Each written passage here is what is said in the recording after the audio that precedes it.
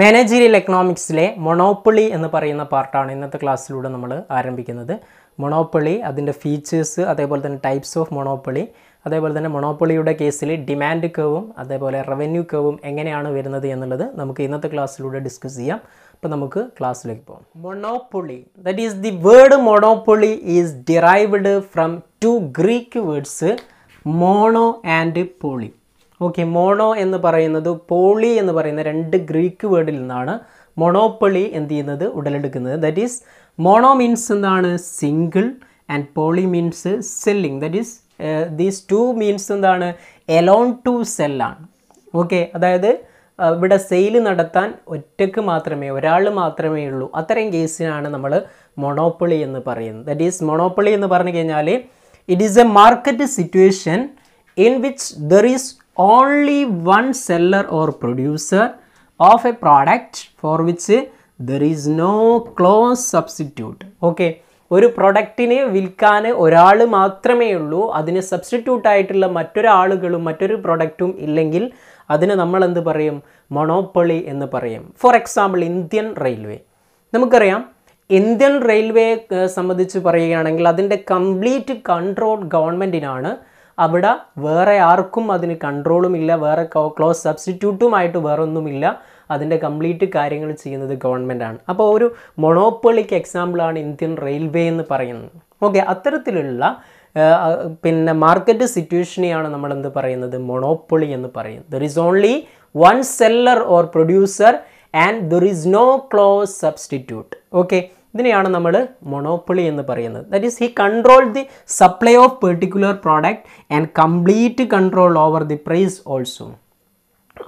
അവർക്ക് ഈ മൊണോപ്പൊളിക്ക് എന്തുണ്ട്? കംപ്ലീറ്റ് കൺട്രോൾ എന്തിൻ്റെ മുകളിൽ ഉണ്ടാകും? ഒരു പെർട്ടിക്കുലർ പ്രൊഡക്റ്റിൻ്റെ സപ്ലൈയിലും അതേപോലെ അതിൻ്റെ പ്രൈസ് ഫിക്സേഷനിലും കംപ്ലീറ്റ് കൺട്രോൾ ഉണ്ടാകും. He constitute the industry also. There is no difference between firm and industry. ഇൻഡസ്ട്രിയും ഫേമും തമ്മിൽ പ്രത്യേകമായിട്ട് നേരത്തെ നമ്മൾ പെർഫെക്റ്റ് കോമ്പറ്റീഷനിൽ പറഞ്ഞതുപോലെ ഡിഫറൻസ് ഒന്നുമില്ല, രണ്ടും സെയിം തന്നെയാണ്. Okay, that is in short monopoly means A market situation in which A single seller cells a particular product or services which has no substitute is known as monopoly. Okay, ഇതിനെയാണ് നമ്മൾ എന്ത് പറയുന്നത്? Monopoly എന്ന് പറയുന്നത്. ഒരു seller മാത്രമേ ഉള്ളൂ. നേരത്തെ പെർഫെക്റ്റ് കോമ്പറ്റീഷൻ്റെ കേസിൽ ലാർജ് നമ്പർ ഓഫ് സെല്ലേഴ്സ് ഉണ്ടായിരുന്നു. ഓക്കെ, അവിടെ ഫ്രീ എൻട്രി ആൻഡ് എക്സിറ്റ് പറഞ്ഞിരുന്നു. പക്ഷേ ഇവിടെയൊന്നും ഫ്രീ എൻട്രി ഇല്ല. എന്താണ്? ഒരു സെല്ലർ മാത്രമാണ്, അവരാണ് കംപ്ലീറ്റ് കൺട്രോളും ചെയ്യുന്നത്. Okay, next we R discussing about features of monopoly. മൊണോപ്പൊളിയുടെ features നമുക്ക് നോക്കാം. അതിൽ ഫസ്റ്റ് വൺ ആണ് there is only one seller of A product. നമ്മൾ പറഞ്ഞു ഒരു സെല്ലർ മാത്രമേ ഈ ഒരു മൊണോപ്പൊളിയിൽ ഉണ്ടാകും, ലാർജ് നമ്പർ ഓഫ് സെല്ലേഴ്സ് ഉണ്ടാകുകയില്ല. ഓക്കെ, ഇതാണ് ഒന്നാമത്തെ ഫീച്ചർ വരുന്നത്. There is only one seller. Then second one ആണ് the product has no close substitute. പ്രൊഡക്റ്റിന് എന്തില്ല? ക്ലോസ് സബ്സ്റ്റിറ്റ്യൂട്ട് ഇല്ല. മറ്റൊരു പകരം വെക്കാൻ പറ്റുന്ന മറ്റൊരു പ്രൊഡക്റ്റ് മാർക്കറ്റിൽ ഉണ്ടാകൂല. നെക്സ്റ്റ് തേർഡ് വൺ ആണ് the entire market is under the control of the single seller. ഒരു സിംഗിൾ സെല്ലറുടെ കൺട്രോളിലായിരിക്കും മാർക്കറ്റ് മൊത്തം. ഓക്കെ, ഒരാളാണ് മൊത്തം കൺട്രോൾ ചെയ്യുന്നത്. ദെൻ നെക്സ്റ്റ് ഫോർത്ത് വൺ ആണ് monopolist fixes the prices for the commodity. ഒരു കമോഡിറ്റിയുടെ പ്രൈസ് ഫിക്സ് ചെയ്യുന്നത് ആ മൊണോപ്പൊളിസ്റ്റ് തന്നെയാണ്. That is he is A price maker and not price taker. അയാൾ എന്താണ്? പ്രൈസ് മേക്കർ ആണ്, പ്രൈസ് ടേക്കർ അല്ല. ദെൻ നെക്സ്റ്റ് ഫിഫ്ത്ത് വൺ ആണ് other sellers or new firms cannot enter in to the market easily. മറ്റൊരു ഫേമിനെയോ മറ്റൊരു സെല്ലർക്കോ easy ആയിട്ട് ഈ മാർക്കറ്റിലേക്ക് എൻറ്റർ ചെയ്യുവാൻ സാധിക്കുകയില്ല. നേരത്തെ പെർഫെക്റ്റ് കോമ്പറ്റീഷനിൽ നമ്മൾ ഫ്രീ എൻട്രി പറഞ്ഞിരുന്നു, എന്നാൽ അങ്ങനെ ഫ്രീ എൻട്രി ഇവിടെയില്ല. Then next one the firm and industry R one and same. ഫേമും industry എല്ലാം ഒന്ന് തന്നെയാണ്. ഫേമും ഇൻഡസ്ട്രിയും സെപ്പറേറ്റ് ആയിട്ടല്ല വരുന്നത്. നേരത്തെ പെർഫെക്റ്റ് കോമ്പറ്റീഷനിൽ രണ്ടും സെപ്പറേറ്റ് ആയിരുന്നു. These are the features of monopoly. Okay, next we R discussing about kinds of monopoly. മൊണോപ്പൊളിയുടെ കൈൻഡ്സുകൾ നമുക്ക് നോക്കാം. There are mainly 5 kinds of monopoly. That is first one natural monopoly, legal monopoly, social monopoly, voluntary monopoly, then service monopoly. Okay, first one ആണ് natural monopoly. That is natural monopoly means this type of monopoly exist due to the existence of natural factors. ചില natural factors, അതായത് പ്രകൃതിപരമായിട്ട് ചില സ്ഥലങ്ങളിൽ പ്രത്യേകമായിട്ടുള്ള ചില സിറ്റുവേഷനെ base ചെയ്തുകൊണ്ട് arise ചെയ്യുന്ന മൊണോപ്പൊളിയെയാണ് നമ്മൾ എന്ത് പറയുന്നത്, നാച്ചുറൽ മൊണോപ്പൊളി എന്ന് പറയുന്നത്. ഫോർ എക്സാമ്പിൾ ബംഗാൾ സ്റ്റേറ്റ് എന്താണ്, it is A monopoly of ജൂട്ടാണ്. Okay, jute മാനുഫാക്ചറിങ്ങിൽ jute പ്രൊഡക്ഷനിൽ എന്താണ് ബംഗാളാണ് എന്ത് വരുന്നത്, അവിടെ മൊണോപ്പൊളിസ്റ്റ് ആയിട്ട് വരുന്നത്. അത്തരത്തിൽ ഒരു നാച്ചുറൽ കാരണം കൊണ്ട് എന്ത് ചെയ്യുന്നു, മൊണോപ്പൊളി ആകുന്നതാണ് ഒന്നാമത്തേത്. Then next one on second one, legal monopoly. Okay, some monopolies are created by the laws of the country. ചില രാജ്യത്തിൻ്റെ നിയമപരമായിട്ട് ക്രിയേറ്റ് ചെയ്യുന്ന മൊണോപ്പൊളീസിനെയാണ് നമ്മൾ എന്ത് പറയുന്നത്, ലീഗൽ മൊണോപ്പൊളി എന്ന് പറയുന്നത്. ഫോർ എക്സാമ്പിൾ IRCTC, അതായത് Indian railway catering and tourism corporation. അതായത് Indian railway catering and tourism കോർപ്പറേഷനിൽ, അതായത് ഗവൺമെൻറ് ആയിട്ടുള്ള അങ്ങനെയുള്ള സ്ഥാപനങ്ങളിൽ ടൂറിസത്തിലും അതേപോലെ തന്നെ റെയിൽവേയിലും ഒക്കെ ഫുഡ് സപ്ലൈ കാറ്ററിംഗ് സപ്ലൈ ചെയ്യാനുള്ള അധികാരം ഇവർക്ക് മാത്രമാണ് വരുന്നത്. അതുകൊണ്ടാണ് അത് നമ്മളൊരു ലീഗൽ മൊണോപ്പൊളി എന്ന് ജസ്റ്റ് നമുക്ക് എക്സാമ്പിൾ പറയാൻ പറ്റുന്നത്. ദ നെക്സ്റ്റ് വൺ ആണ് മൂന്നാമത്തത്, social മൊണോപ്പൊളീസ്. That is social മൊണോപ്പൊളീസ് means these are owned and managed by the government. ഗവൺമെൻറ്റിൻ്റെ കൺട്രോളിൽ മാനേജ്മെൻറ്റിൽ വരുന്നതാണ് സോഷ്യൽ മൊണോപ്പൊളീസ് എന്ന് പറയുന്നത്. That is main aim of these monopoly is not to make profit, aim is service to society. Okay, for example railways, post office, ഇങ്ങനെയുള്ള സംഭവങ്ങളൊക്കെ എന്താണ് social മൊണോപ്പൊളീസിൽ എക്സാമ്പിളാണ്.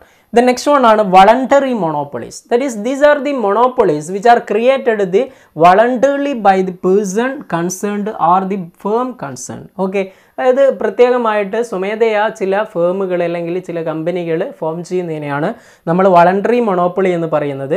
ചില ട്രസ്റ്റുകൾ അല്ലെങ്കിൽ ഹോൾഡിംഗ് കമ്പനി, ഫോർ എക്സാമ്പിൾ ഇപ്പോൾ സിമെൻറ്റ് മാനുഫാക്ചറിങ്ങിൽ ഒരു മൊണോപ്പൊളി ആയിട്ട് നമുക്ക് പറയാൻ പറ്റുന്നതാണ് ACC സിമെൻറ്റ്. അപ്പോൾ അത്തരത്തിൽ വരുന്നതാണ് ഈ ഒരു വളണ്ടറി മൊണോപ്പൊളീസ് എന്ന് പറയും. ദെൻ നെക്സ്റ്റ് ലാസ്റ്റ് വൺ ആണ് service monopoly. Monopoly may arise in service also. For example ഒരു പെർട്ടിക്കുലർ ലൊക്കാലിറ്റി നമ്മൾ എടുക്കുന്നു. ആ ലൊക്കാലിറ്റിയിൽ ഒരു എന്തെങ്കിലും പെർട്ടിക്കുലർ ഡിസീസിന് ട്രീറ്റ്മെൻറ്റ് നടത്താൻ ഒരു ഡോക്ടർ മാത്രമേ ഉള്ളൂ. അപ്പോൾ ആ ഡോക്ടർ എന്താണ്, ഒരു മൊണോപ്പൊളിസ്റ്റാണ്. അല്ലെങ്കിൽ വേറെ എന്തെങ്കിലും ഒരു പെർട്ടിക്കുലർ പേഴ്സൺ മാത്രം കൈകാര്യം ചെയ്യാൻ പറ്റുന്ന ഒരു സംഭവം. അപ്പോൾ അത്തരത്തിൽ വരുന്നതാണ് സർവീസ് മൊണോപ്പൊളി എന്ന് പറയുന്നത്. These are the kinds of monopoly. Okay, natural monopoly, legal monopoly, social monopoly, voluntary monopoly and service monopoly. Then next നമ്മൾ നോക്കുന്നത് monopolist demand, revenue and cost cave. ഒരു മൊണോപ്പൊളിസ്റ്റിൻ്റെ ഡിമാൻഡ് കേവും അതേപോലെ റവന്യൂ കേവും അല്ലെങ്കിൽ കോസ്റ്റ് കേവും എങ്ങനെയാണ് വരുന്നത് എന്നുള്ളത് നമുക്ക് നോക്കാം. ഓക്കെ, മൊണോപ്പൊളിയുടെ കണ്ടീഷനിൽ പൊതുവേ നമ്മൾ ഡിമാൻഡ് അതേപോലെ തന്നെ പ്രൈസും എന്താണ്, ഓപ്പോസിറ്റ് റിലേഷൻഷിപ്പാണ് വരുന്നത്. പ്രൈസ് കൂടുമ്പോൾ ഡിമാൻഡ് എന്ത് ചെയ്യും, കുറയും. പ്രൈസ് കുറയുമ്പോൾ ഡിമാൻഡ് കൂടും എന്നുള്ള ആ ഒരു കൺസെപ്റ്റ് തന്നെയാണ് വരുന്നത്. ഇതിൻ്റെ ഒരു ഷെഡ്യൂൾ നോക്കുക. ഔട്ട്പുട്ട്, അതേപോലെ price, total revenue, average revenue, marginal revenue. ഔട്ട്പുട്ടിൽ Q 1, 2, 3 ആണ് വരുന്നത്.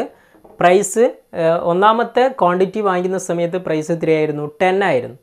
രണ്ടാമത്തെ വാങ്ങിക്കുമ്പോൾ 9, മൂന്നാമത്തെ വാങ്ങിക്കുമ്പോൾ എന്താണ് 8 ആണ്. ഓക്കെ, അത് നമ്മളൊരു ഡിമാൻഡ് കേവിൽ എക്സ്പ്രസ് ചെയ്യുന്നതാണെങ്കിൽ എങ്ങനെ വരും, അവിടെ ഡിമാൻഡ് കേവ്, ഇതാണ് ഡിമാൻഡ് കേവ് എന്ന് പറയുന്നത്. നമ്മൾ ഒന്നാമത്തെ ക്വാണ്ടിറ്റി വാങ്ങിക്കുന്ന സമയത്ത് 10 ആണ് വരുന്നത്. രണ്ടാമത്തെ വാങ്ങിക്കുമ്പോൾ എത്രയാണ്, 9 ആണ്. ദെൻ മൂന്നാമത്തെ വാങ്ങിക്കുമ്പോൾ എത്രയാണ്, 8 ആണ്. അപ്പോൾ അത് നമ്മൾ കാണിച്ചു കഴിഞ്ഞാൽ കിട്ടുന്ന ഡിമാൻഡ് കേവ് ആണ് ഈ കാണിച്ചിട്ടുള്ളത്. ഈ ഡിമാൻഡ് കേവ് തന്നെ നമുക്ക് പ്രൈസ് കേവ് എന്ന് പറയാം. അതേപോലെ തന്നെ ആവറേജ് റവന്യൂ കേവ് എന്നും ഇതിന് പറയാം. ആവറേജ് റവന്യൂവും എന്താണ്, ഇതേപോലെയാണ്. നമുക്ക് നോക്കാം. ദെൻ നെക്സ്റ്റ് നമ്മൾ കാണിച്ച ടോട്ടൽ റവന്യൂ ആണ്. ടോട്ടൽ റവന്യൂ എന്ന് പറഞ്ഞാൽ ക്വാണ്ടിറ്റി ഇൻറ്റു പ്രൈസ് ആണ്. 1 × 10 10, ദെൻ 2 × 9 18, 3 × 8 24. ക്വാണ്ടിറ്റി ഇൻറ്റു പ്രൈസ് കണ്ടു കഴിഞ്ഞാൽ കിട്ടുന്നതാണ് total revenue cave. Then next average revenue ആണ് കാണിച്ചത്. ആവറേജ് റവന്യൂ എന്ന് പറയുന്നത് total revenue divide by quantity ആണ്. ടോട്ടൽ റവന്യൂ എത്രയാണ്, ഇവിടെ 10 ആണ്, ഡിവൈഡ് ബൈ 1 10 കിട്ടും. ഇവിടെ 18 ആണ്, ഡിവൈഡ് ബൈ 2 9 കിട്ടും. 24 ഡിവൈഡ് ബൈ 3 8 കിട്ടും. അപ്പോൾ ഈ ഒരു ആവറേജ് റവന്യൂ എന്ന് പറയുന്ന കേവും ഡിമാൻഡ് കേവും സെയിം ആണ്. കാരണം ഇവിടെ നിങ്ങൾ നോക്കുക, പ്രൈസ് 10 9 8, ഇവിടെ 10 9 8 സെയിം തന്നെയാണ് ആവറേജ് റവന്യൂ ഡിമാൻഡ് കേവും വരുന്നത്. ഓക്കെ, ഇതാണ് ഫസ്റ്റ് നമ്മൾ കാണിച്ചിട്ടുള്ളത്. പിന്നെ മാർജിനൽ റവന്യൂ ആണ്. മാർജിനൽ റവന്യൂ എന്ന് പറഞ്ഞാൽ അഡീഷണൽ ആയിട്ട് വരുന്ന റവന്യൂ ആണ്. നമ്മൾ ഒന്നാമത്തേൽ 10 ആയിരുന്നു, പിന്നെ രണ്ടാമത് നമ്മൾ വാങ്ങിക്കുമ്പോൾ ടോട്ടൽ റവന്യൂ നിങ്ങൾ നോക്കുക 10ൽ നിന്ന് 18 അപ്പോൾ മാറ്റം എത്രയാണ് ഇവിടെ 8 ആണ്. ആ 8 ആണ് മാർജിനൽ റവന്യൂ. ഇവിടുന്ന് 18ൽ നിന്ന് 24 എത്ര വരും 6 ആണ് മാർജിനൽ റവന്യൂ വരുന്നത്. അപ്പോൾ ആ മാർജിനൽ റവന്യൂയുടെ കേവ് എന്ത് ചെയ്യും ഡിഫറൻസ് ആണ്, ആവറേജ് റവന്യൂയുടെ താഴെയായിട്ടാണ് വരുന്നത്. അവിടെ നിങ്ങൾ നോക്കുക ഒന്നാമത്തെ ക്വാണ്ടിറ്റി വാങ്ങിക്കുമ്പോൾ 10 ആണ്. ഓക്കെ, ഈ ഒരു മാർജിനൽ റവന്യൂ 10. രണ്ടാമത്തെ വാങ്ങിക്കുമ്പോൾ എത്രയാണ് 8 ആണ്. ദെൻ മൂന്നാമത്തെ വാങ്ങിക്കുമ്പോൾ എത്രയാണ് 6 ആണ്. അപ്പോൾ ഇങ്ങനെ വരച്ച് കഴിഞ്ഞാൽ നമുക്ക് കിട്ടുന്നതാണ് മാർജിനൽ റവന്യൂ. അപ്പോൾ മാർജിനൽ റവന്യൂ കേവ് എന്തായിരിക്കും ആവറേജ് റവന്യൂക്ക് താഴെയായിട്ടാണ് വരുന്നത്. അപ്പോൾ ഇതാണ് മൊണോപ്പൊളിസ്റ്റിൻ്റെ കേസിൽ ഡിമാൻഡും റവന്യൂ കേവുകൾ വരുന്നത്. ഓക്കെ അല്ലേ? അപ്പോൾ പുതിയൊരു ക്ലാസ്സുമായി നമുക്ക് വീണ്ടും കാണാം. Thank you.